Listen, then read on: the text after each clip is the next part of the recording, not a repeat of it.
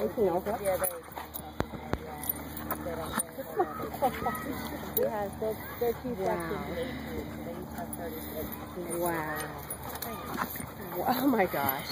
That's amazing. And then K, each teacher has an assistant teacher full-time, so it's 2 teachers to 18 kids, Yeah. so it's a 1 to 9. And then first grade has a floating assistant. And then there's also, they have to have a full-time reading specialist, a math specialist. So yeah, it's kind of hard to,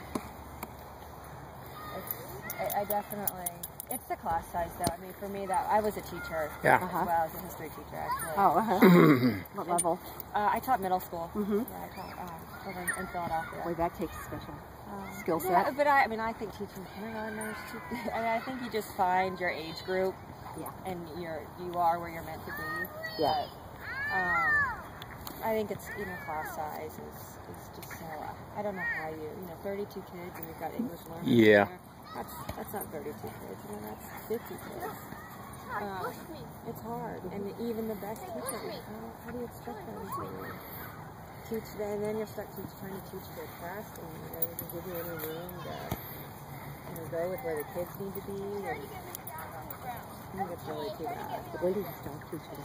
I stopped teaching right before my oldest was born, and when I got my master's in language and literacy. Callie! Callie!